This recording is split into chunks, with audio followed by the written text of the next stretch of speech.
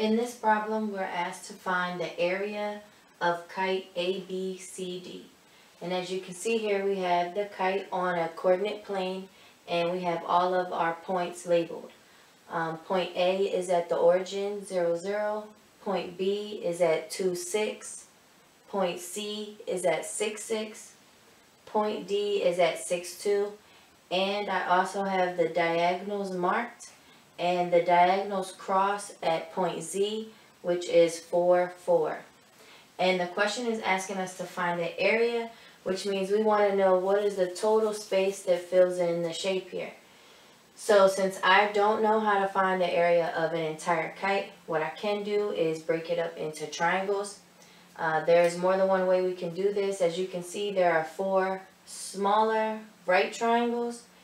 I could use the distance formula and the Pythagorean theorem to find the area, or I can just take the top piece as a smaller triangle and the bottom piece as the larger triangle, find the area of both of them and add them together. So that's what I'm going to do.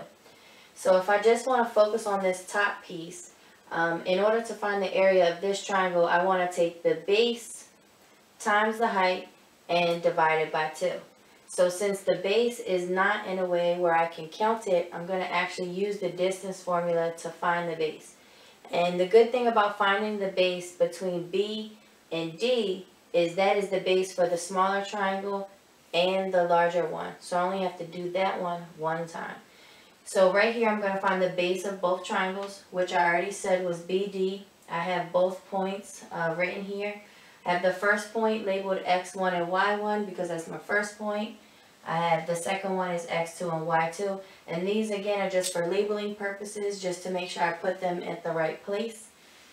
Here's my distance formula. So I'm going to take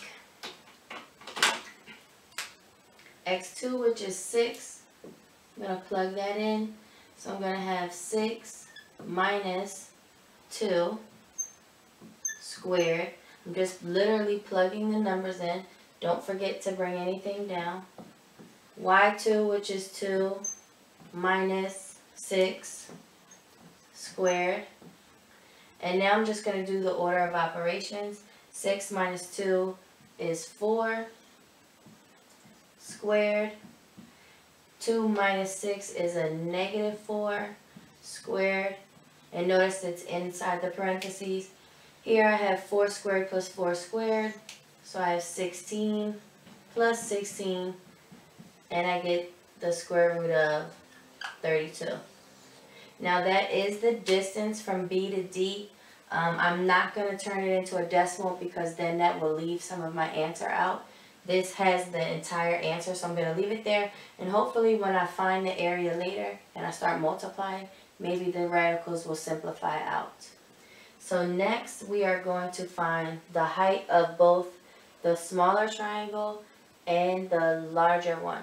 We're going to start by finding the height of the smaller one, which is C, all the way to Z. Now I'm going to find the height of triangle BCD by finding the distance between C and Z. Remember, when you're finding the height of a triangle, it needs to be at a perpendicular intersection, which this is. So CZ is at 6, 6 and 4, 4. So I'm going to plug those 2 points into the distance formula to find the height of that triangle. Then I'll be able to do base times height divided by 2, and I'll have the height of just that triangle. So let's plug these in. I have 4 minus 6 squared plus 4 minus 6 squared. And then I'm just going to work it out. So let's see here. I have negative 2 squared plus negative 2 squared. I end up with 4 plus 4, which is the square root of 8. Next, I'm going to find the height of triangle ADB. And that is from A all the way to Z, which I have here 0, 0, and 4, 4. Again, I have my first point and my second point labeled appropriately so that I can plug them in and do the order of operations. So here I have 4 minus 0 plus 4 minus 0, which is going to leave me with 4 squared plus 4 squared, which is 16 plus 16, which again leaves me with the square root of 32. So as you can see, all of my distances did not work out to be whole numbers. They're all decimals, which are radicals. If I was to type in the square root of 32 into a calculator, I would get a decimal.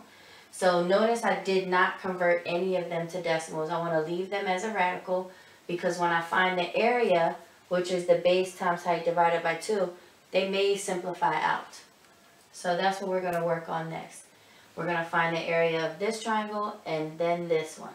Next, we're going to find the area of triangle BCD, which is the smaller triangle at the top. We know that the base from B all the way to D was the square root of 32, and the height from Z to C was the square root of 8. So the area of a triangle, we know, is the base times the height divided by 2.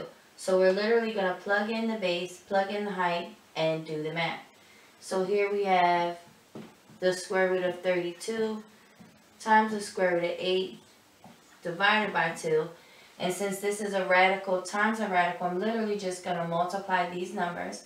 And I actually get the square root of 256 divided by 2. And then I'm going to keep simplifying. Well, what is the square root of 256? 16. And what is 16 divided by 2? 8. So the area of that top triangle is 8. So now I'm going to do the same thing, but I'm going to find the area of the bottom triangle. And then finally, we're going to add those two pieces together to find the area of the entire kite. Next, we're going to find the area of triangle BDA, which is the bottom one. Again, we're going to take the base times the height and divide it by 2. The base of this triangle is the same as before. It's the square root of 32. Just so happens that the height is also the square root of 32. So when I plug those numbers in, it's going to be the square root of 32 times the square root of 32, which whenever you have the same exact radical times the same exact radical, they pretty much cancel out, and you're left with just 32. And what is half of 32? 16. So if I take the area of both triangles, first triangle the area was 8 units squared. The second triangle the area was 16 units squared. I'm going to add them together to get a final answer of 24 units squared. That is the area of the entire kite. And